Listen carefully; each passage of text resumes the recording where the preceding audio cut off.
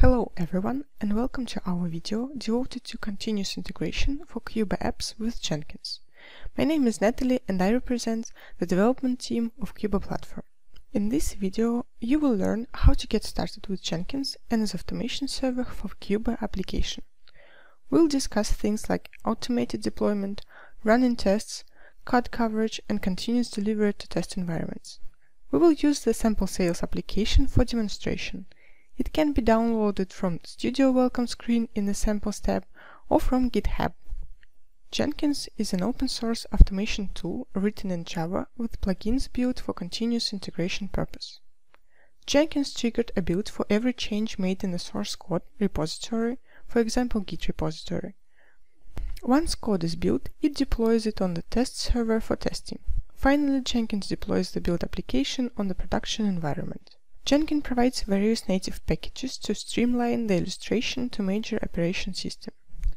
This page describes the procedures for new installation of Jenkins on a single local machine. This content can also be used to help set up Jenkins in production environments. We assume that you already have Jenkins up and running and have administration privileges. In this video, we are going to use Git as a project CSM.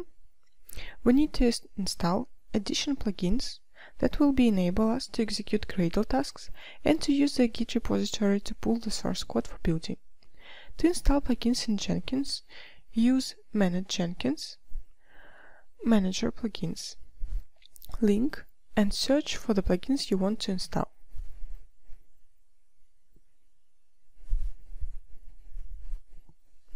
Select plugin from the list, install it, and restart Jenkins. At the start, we add two plugins, Git plugin and Gradle plugin. The build of a project is handled via jobs in Jenkins. So let's create a new job for our project. Go back to the dashboard and click Create New Jobs. Then enter a name for the job. Select Freestyle Project and click OK. Configure how the source code can be retrieved. We are using Git, so enter the URL to the Git repository. If the repository is not public, you may also need to configure the credentials. In the build sections, you can add a build step. Click the Add Build Step button. Select Invoke Gradle script. Tick Use Gradle wrapper. In the Tasks field, add the commands you need to deploy the application. In our case, it will be clean and assemble. Click Save to finish the job definition. Click Build Now on the job page to validate the job works as expected.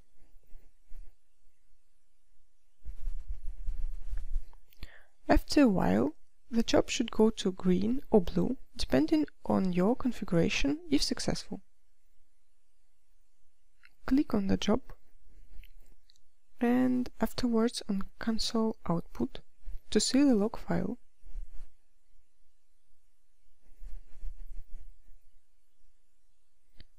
Here you can analyze the build errors, or you may see that the build was successful. Now we will show you how to configure Gradle and Jenkins for automated JUnit testing and reporting. Before we start looking at test running, we need to have a code sample. Unit tests can be created and run both at the middleware and the client tiers. The platform test modules bring the dependencies on JUnit and JMosquit libraries out of the box, but you can use any third-party Java libraries for test automation. Let's see how it works. Go to the IDEA, open Order Edit Controller screen. Here, we created Order Helper service bin that is used to calculate the amount. Let's check the code. So, it's a pretty simple method which iterates through all the orders lines and sum up the multiplication of the product price by its quantity. Also, we have created order service tests. It's a pretty simple tool. We recommend using a separate test base.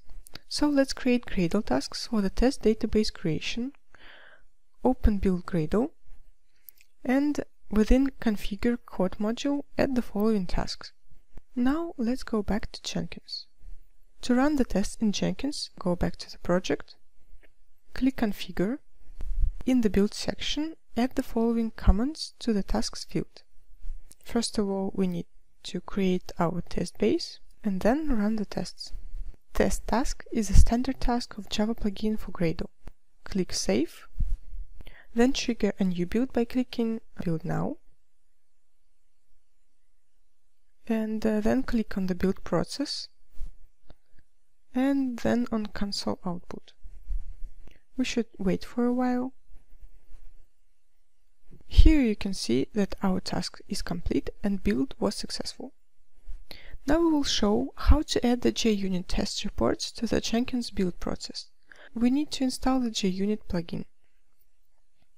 Go to the Jenkins, Manage Jenkins, Manager Plugins. After the plugin installation, let's configure Jenkins so it will display the test results for individual builds as well as a trend reporting. For that, go back to the project, click Configure, add post-build action, select Publish JUnit test result reporting, add the following text to the test report XML field, since this is the path where Gradle is placing its JUnit test result reports. Click Save to finish the job definition. Click Build Now on the job page to validate the job works as expected. And wait for the job to be executed.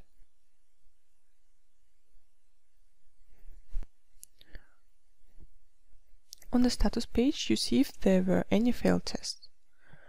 When you click on the test results link on the left, you will see more details. Here we can see that we have had 4 tests and 100% of them were successful. Code coverage is a metric that can help you understand how much of your source is tested. It's a very useful metric that can help you assess the quality of your test suite, and we will see here how you can get started with your project. First, we need to install the CUBA plugin.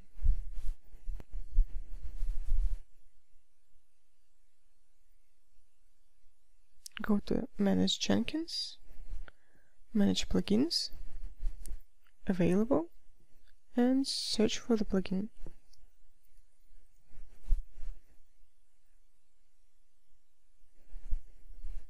And click Install without restart.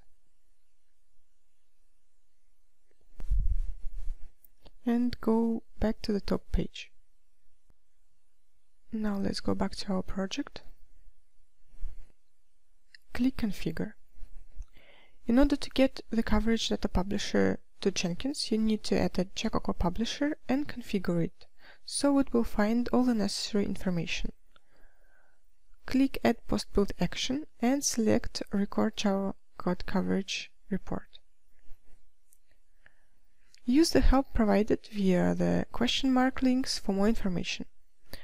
Basically, first you have to specify where the exact files are, as following: where compiled code can be found, and where the corresponding source code is located after the build is finished, to let the plugin gather all necessary pieces of information. Also, you need to exclude all tests, entities, and screen classes. Add the following to exclusion field. Click Save to finish the job definition. And click Build Now on the job page to validate the job works as expected. If data gathering is successful, the build will include a link to coverage result similar to the HTML report of CUBA itself. The job page will be enhanced with a chart with the trend of the cut coverage of the last builds. Let's have a closer look to our service coverage. Click the coverage report. In the coverage breakdown by package, select the company sales service package. Click on it. In the newly opened window, select Order Helper Service bin in the coverage breakdown by source file section. Our report shows 100% instruction coverage, 100% branches coverage, and so on. As you can see, all lines, branches, paths in our code are fully covered. Keep in mind though, 100% code coverage doesn't necessarily reflect effective testing. It does only reflect the amount of code exercised during tests. Let's assume that we have to prepare the application for the testing and release. For this purpose, we need to deploy an application into the production environment. Continuous deployment approach allows us to achieve these goals in Jenkins. The following steps describe how to configure the app and the job in Jenkins. First, we need to set up the application task to produce the WAR file. So let's go back to the idea. This is the tasks of the CUBA WAR building type, which builds a WAR file from the application code and its dependencies. It should be declared in the root of build Gradle. The resulting WAR file is located in the build distribution project subdirectory. Pay attention to the app home parameter. This is the path to the application home directory. In our case, it depends on the Catalina base environment variable, which defines where the running configuration of Tomcat exists. In many production environments, it is very useful to have the capability to deploy a new web application or undeploy an existing one, without having to shut down and restart the entire container. To support these capabilities, Tomcat includes a web application, installed on context path/manager.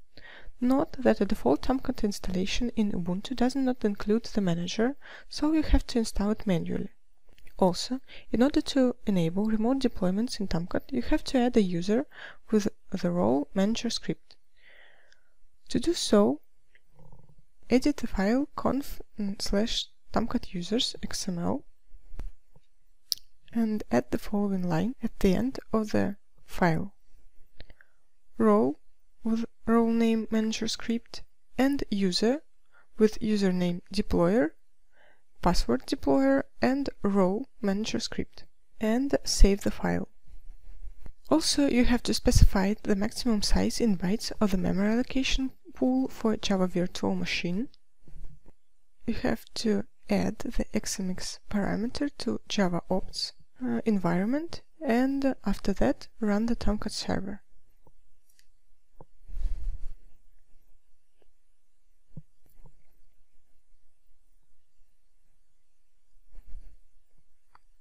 Now let's see how to extend a Jenkins job to automatically deploy a build WAR file to a Tomcat instance.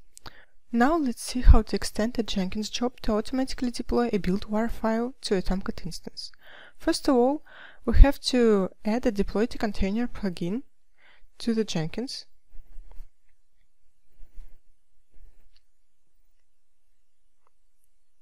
Then go back to our job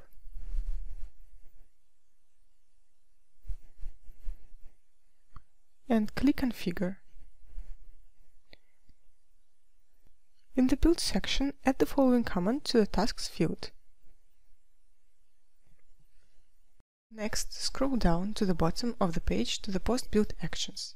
Select the option Deploy WAR EAR to a container. Fill in the new fields. In the WAR EAR files fields, add the path to the WAR file in the project. For the CUBA application, the default way is the following. The context path is a context path part of the URL under which your application will be published in Tomcat. For the CUBA apps, this is the module prefix app by default. Select the appropriate Tomcat version from the container drop-down box. In our case, this is Tomcat 8. Now we have to add the credentials. Click Add. For the manager's username and password, just copy over what you've entered in the Tomcat user's XML file. Click Add to save the settings. From the credentials drop-down list, select the credentials. The Tomcat URL is the base URL through which your Tomcat instance can be reached. Finally, don't forget to save the configuration.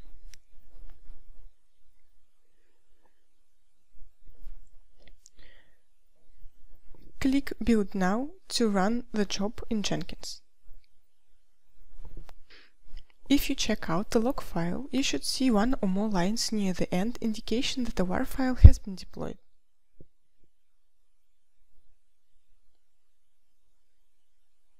If you look in the log files in Tomcat, you should also see that your application has been successfully deployed.